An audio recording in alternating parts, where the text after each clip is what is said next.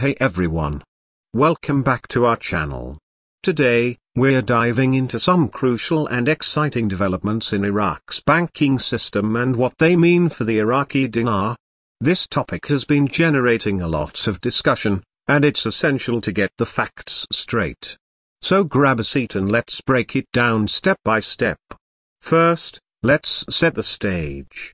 Iraq has faced numerous challenges over the years, from decades of conflict to economic sanctions that have stifled its growth. However, recent efforts have been made to revitalize and modernize its financial sector. The government's recent announcement about forming a higher committee to adapt Iraqi banks to international financial requirements is a significant move. This committee is tasked with ensuring that Iraq's banking practices align with global standards, which could open up doors to international trade and investment. To understand the importance of this reform, we need to look back. Historically, Iraq's banking system has been underdeveloped and heavily regulated, limiting the dinar's potential in global markets. The country's reliance on oil revenue and a lack of diversification has further complicated its financial landscape. Now, let's talk about the concept of the dinar floating internationally. This is a term you might have heard thrown around quite a bit. But what does floating really mean in this context? Currently, the Iraqi dinar operates under a program rate, which means it is not free to fluctuate based on supply and demand like many other currencies. This fixed rate can create a false sense of stability but often comes at the cost of economic flexibility. If Iraq wants the dinar to float freely in international markets, it would require a shift to a more flexible exchange rate system, allowing the currency to adjust according to market conditions. A floating currency can respond to economic changes more rapidly. For example, if demand for dinars increases, its value could rise, attracting even more foreign investment. Conversely, if the economy faces challenges, the dinar's value could adjust downward, providing a natural buffer. Now, let's address the elephant in the room: sanctions. Some financial institutions, like Wells Fargo, have pointed out that Iraq is on the OFAC list. This raises concern for many investors and citizens, but here's the critical part: being on this list doesn't automatically mean the dinar is a bad currency. Many countries face sanctions for various reasons, yet they still maintain functioning economies. Iraq has certainly faced its share of hurdles, but it's crucial to understand that the current financial landscape is complex and fluid.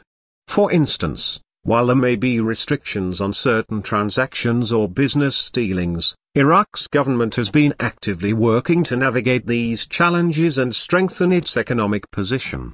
Experts suggest that while sanctions present hurdles, they can also act as catalysts for reform. The need to comply with international standards could ultimately lead to better practices in governance and finance. So, what does Iraq need to do to transition its dinar into international markets? A new exchange rate is absolutely essential. This higher committee isn't just about compliance, it's about crafting a financial infrastructure that can support sustainable growth. This involves not only currency valuation but also building a robust regulatory framework that attracts foreign investment. Transparency is key. Investors need to feel confident that their money is secure and that Iraq is a stable environment for business. Historically, foreign direct investment in Iraq has been low compared to its potential. But as reforms take shape, we could see a shift. A clear and transparent banking system, improved regulatory oversight, and stable economic policies can draw in international capital. Experts are optimistic, but there are still significant challenges ahead. If the government successfully implements these reforms, we could see a more favorable environment for the dinar. The goal is to establish a currency that can be trusted and traded internationally, but this won't happen overnight.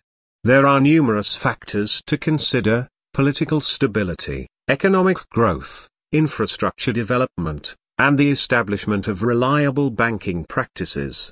The upcoming months and years will be crucial in determining the future of the Iraqi dinar. The people of Iraq have endured a lot, and there's a collective help for a brighter economic future. Many are eager to see the dinar gain strength and stability, which could have a profound impact on their daily lives. While the formation of this higher committee is a positive step towards modernizing Iraq's banking system, there's still a long road ahead. The potential for the dinar to float internationally is certainly exciting, but it hinges on comprehensive economic reforms and a stable political environment. What we are witnessing is not just about currency, it's about a nation's journey towards economic recovery and empowerment. If you found this video informative, please give us a thumbs up, and don't forget to subscribe for more insights into global economics and currency trends. We want to hear from you. What are your thoughts on the future of the Iraqi dinar? Do you think these reforms will succeed?